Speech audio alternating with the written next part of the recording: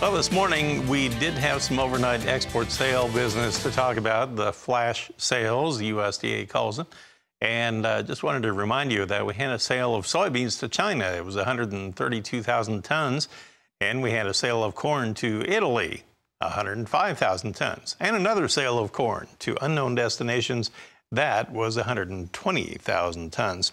So 3 batches as we came into a new trading week here. Let's look at our quotes provided by bar chart here and see what the trends are. So far, we're still lower on most of the corn, but not the nearby September. This is interesting. You have it 1 3/4 higher at 612. Is that related to the overnight sales? We'll talk about that in a minute. In December, we're down 3.5 at 606.5. So that's quite a spread change right there. That's about 5 cents worth just between September and December here so far this morning.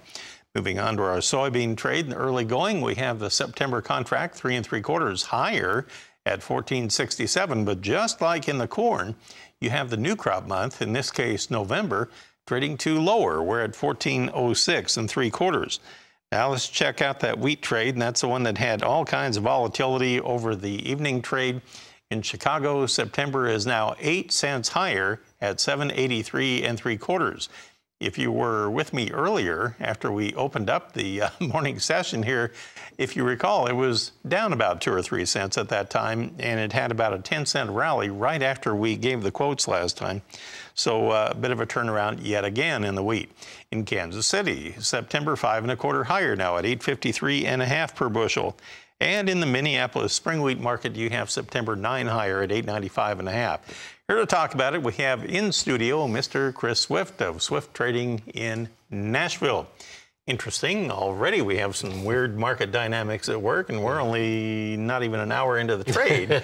So we have the wheat market bouncing around all over. It did it overnight. It flipped to the downside, and then we opened up, and then it flipped back to the upside. What the heck? What's going on? You know, in wheat, I'm not real sure because a lot of it has to do with the European issues. And here in the U.S., how much rain do we get into the really drought portion of the wheat belt right now, so we can look forward to see what our September, October wheat seedings are. But if you look at the way the board is kind of going right now, it's all old crop, new crop. Shows how much lower our old crop stocks are, that we're getting to the very ends of what our supplies are. We're trying to find out what we have to pay for those end supplies, and then knowing we've got new supplies coming up in less than probably 60 to 70 days. When you look at corn and soybeans and the comparison of September to the new crop months here, is that telling you that if you have anything left on the farm, you should be sweeping out the bins right now? Absolutely. And I think everybody is. I don't think it's a case of want to or it's need to. We're having to get everything cleaned out for the next crop coming in. But I think end users, everything in commodity production is cyclical. And I think what we did is we saw a little bit of a decline in all of our prices, and everybody appreciated by that. Now we get into new cyclical production going into this fall, and we need more product. All right, so if you're thinking about doing some hedging for the new crop coming up, is the decision on that going to hinge on what comes out Friday from USDA? Probably not. No, I think a lot of the new crops already been hedged when we were $2 higher than this back in the summer months.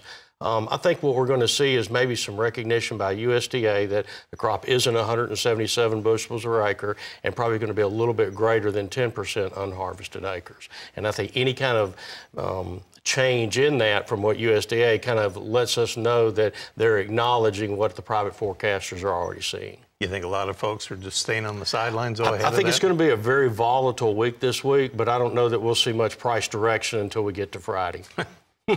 Okay, bouncy markets, yes. More of the same. All right, we'll pause right here. We'll come back and we'll talk livestock next. Well, we're back with Chris Swift. What do you say we take a look at what's going on in our livestock trade? And let's go to live cattle futures right now, provided by bar chart, and we are higher across the board. We have October live cattle now trading 65 cents higher. We're at 144.52 in December, gaining 62 cents. Those 2 months are leading the pack on the upward momentum. Well, look at this here, Chris, in the feeder cattle trade. You have September up $1.97 now at 185.40, and you have October up $1.55 at 187.50. Well, now, the corn isn't doing much. Why the big strength in the feeder cattle market, do you think? I think the feeder cattle index was up pretty good on Friday, up another $1 and set new highs in this rally. And so the futures have kept the premium on to the feeder cattle, and we know that the drought has impacted tremendous amounts of the herd size there. And I think coming into the fall of the year, we may be seeing just a little bit lower for our supplies coming in, the yearling October, November fall run, and they're just probably a little bit lesser supplies going in. We have heard all the stories about all the cattle coming to the sale barns out there in the plains. Is that letting up now? I mean, are they getting to the end of that? I don't think so. I think what we're doing is just culling right now. I don't think we're got into mass liquidation yet. We're just kind of culling and going month by month to see if the rains come in. But I know that it has been heavy. I know the cow slaughter has been heavy. And it'll probably continue at this pace for just a little while, but I'm not sure that it's going to extend any further than probably the fall of the year once we get into some kind of moisture. Can't keep that up forever. No, you can't. We're going down pretty quick, too.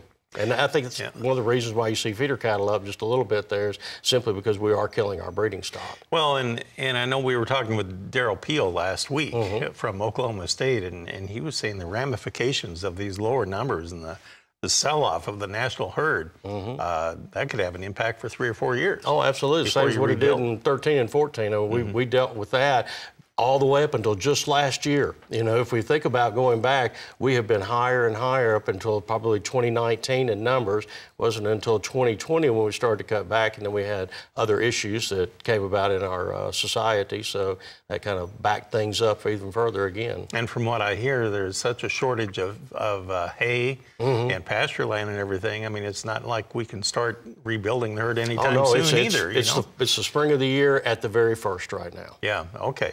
Well, let's take a look at our lean hog trade then, see what's going on there on the futures board. And we're higher here too, Chris. Look at October, up $1.42, 99.82. We're getting close to that triple-digit mark again on that October contract.